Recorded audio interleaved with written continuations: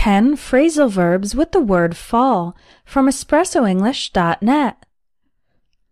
Phrasal verbs are combinations of a verb plus a preposition. Today, you're going to learn all of these different phrasal verbs. Let's get started. Number 1, fall apart. Fall apart has two meanings. It can mean when an object literally breaks into pieces. For example, that chair is so old it looks like it will fall apart if anyone sits on it.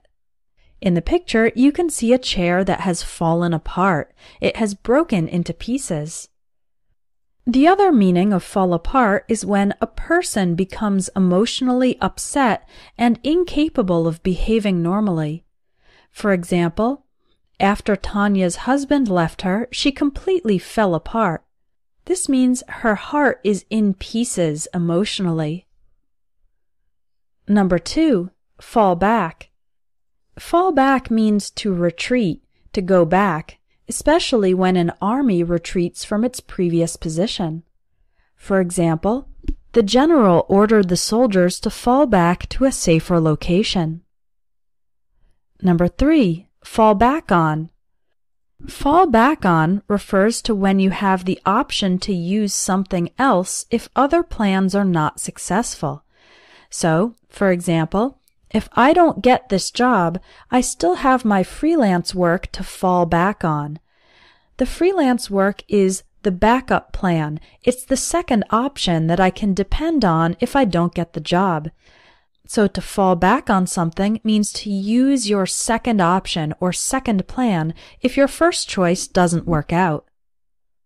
Number 4, fall behind. If you fall behind, it means you don't make sufficient progress to stay on schedule. For example, we fell behind on the project and finished it 10 days late. Numbers 5 and 6, fall down and fall over. Both of these phrasal verbs mean when a person or structure falls to the ground.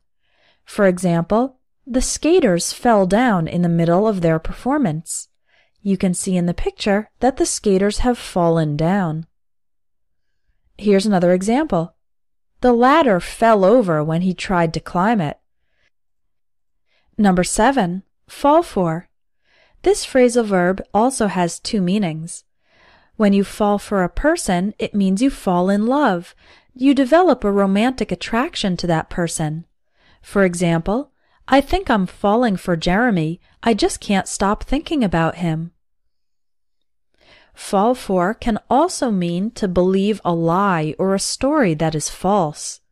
For example, Vivian told the teacher that she missed class because her dog was sick, and the teacher fell for it.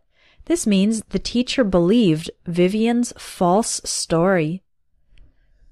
Number 8, fall off. We use fall off when something detaches from a bigger object. In the picture, you can see the wheels falling off the vehicle. Here's another example. My glasses fell off when I bent down to pick up the paper from the floor. Number 9, fall out. We use fall out when something accidentally goes out of some enclosed space, like a box or basket. For example, "Excuse me, is this your wallet? It fell out of your pocket." We also use fall out for children's teeth. When children are young, they lose their baby teeth, and we say the tooth has fallen out. The other meaning of fall out is to have an argument with someone and then be angry with each other. For example, John left the company after falling out with his business partner. We can also use the expression have a falling out with the person. For example, I had a falling out with my best friend and now she's not speaking to me. And number 10, fall through. Fall through means to be unsuccessful. We usually use this phrasal verb with plans. For example, we were going to travel to Russia, but our plans fell through because we couldn't get a visa. So our plans fell through means our plans were unsuccessful and they had to be canceled. Are you ready to review the phrasal verbs from today's lesson? Click on the link in the video to take a phrasal verb quiz. And you can learn a lot more phrasal verbs in my course, Phrasal Verbs in Conversation.